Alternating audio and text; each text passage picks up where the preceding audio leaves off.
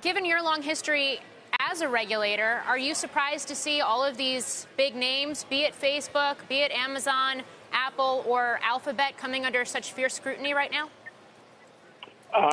I'm expecting it because the amount of political scrutiny of the FTC and Department of Justice has been so intense. They've been called terribly inadequate, if not cowardly in some ways, so that it's not surprising to see the agencies responding by undertaking investigations in this area. Bill, what should be the proper role of regulators in the tech industry? I think to make sure that certain basic rules of fair competition are applied, to play the role of a referee in a sporting match where the match is necessarily going to involve a certain amount of roughness, but not to intervene all the time because people don't go to the match to watch the referees. We had Tim Cook was on CBS yesterday, Apple's CEO, and one of the arguments he made about this notion of Apple first of all, he batted down the idea that Apple would be a monopoly. But one of the things he said is some people would argue if you're selling a good, then you can't have a product that competes with that good. And then likening that conversation to Walmart and saying there's decades of U.S. law here. Whether it's Apple or whether it's some of these other companies, would you actually expect there to be an antitrust case and for them to get broken up? Breakup is extremely difficult to accomplish, but having a case would not be surprising at all. In many ways, both the Department of Justice and FTC are being told that their legitimacy as agencies depends on taking action and not simply being observers in this process.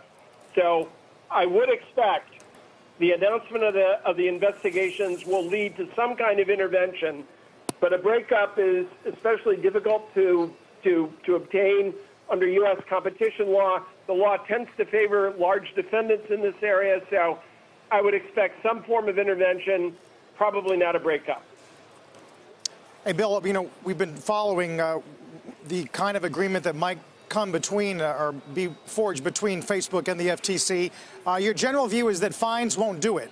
So how do business practices need to change in the case of Facebook specifically? I think that a large fine will be an important symbolic step, even though a big fine isn't necessarily going to change the way the firms behave.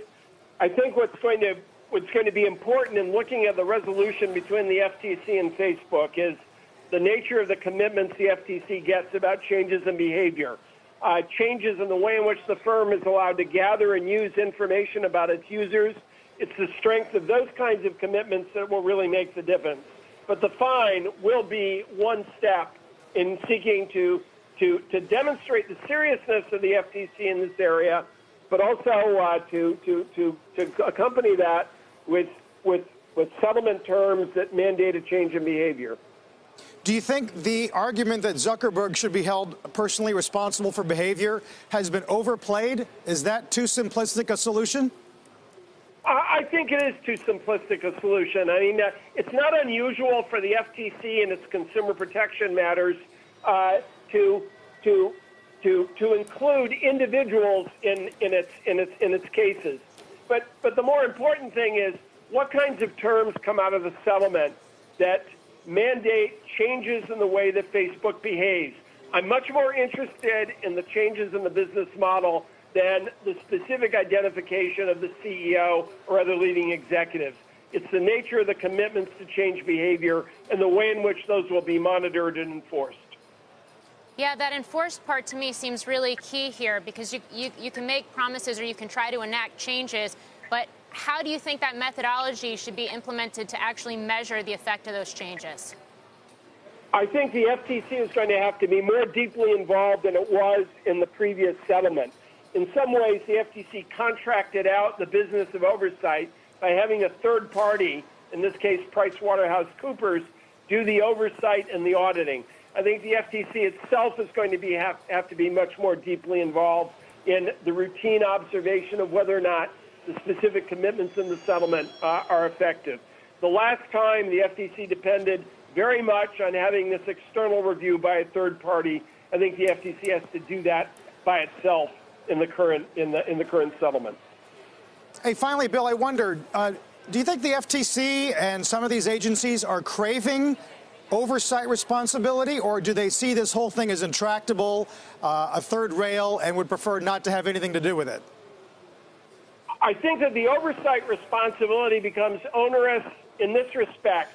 Neither agency is keen on being the kind of day-to-day overseer and regulator that we see in areas such as electricity and in communications in earlier days.